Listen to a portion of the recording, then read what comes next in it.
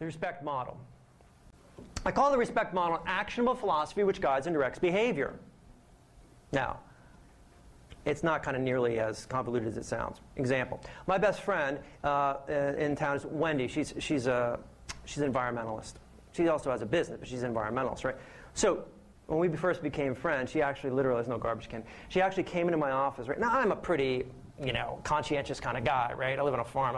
She went through my trash can. She goes, Paul, you can recycle this, and you can recycle this, and you can recycle that. And you can't recycle this because this is a number 9, and our community doesn't recycle it. But if you give it to me, I sometimes go to this other place. Okay.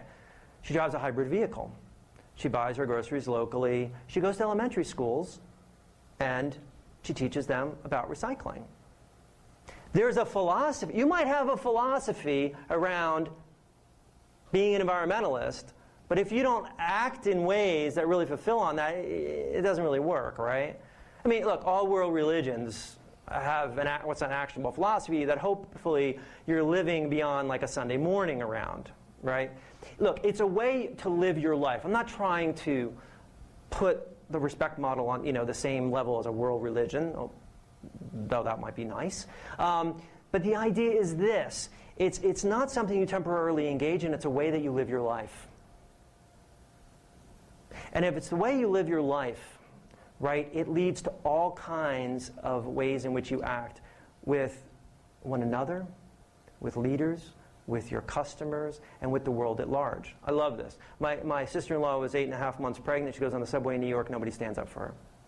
I mean, this issue of disrespect is just so prevalent in our society.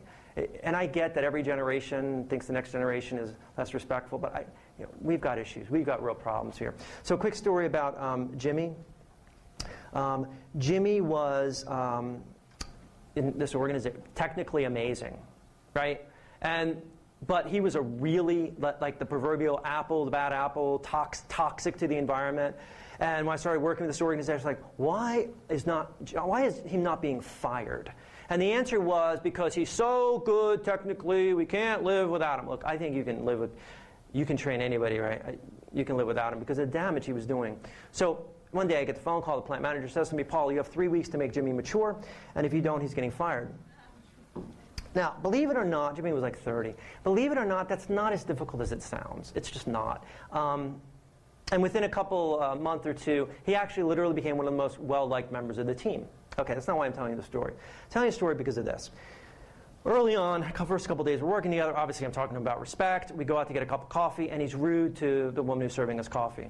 So I look at him and I go, what the hell was that? Right? And this light bulb goes off for him, and he says, oh, you mean I'm supposed to treat everybody with respect?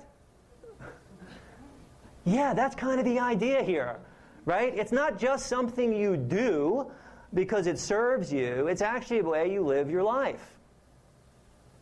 See, you can't do it sometimes and other times. It just doesn't work that way. Maybe you've been with a leader, right, who says one thing publicly and does another thing privately, right? It doesn't work.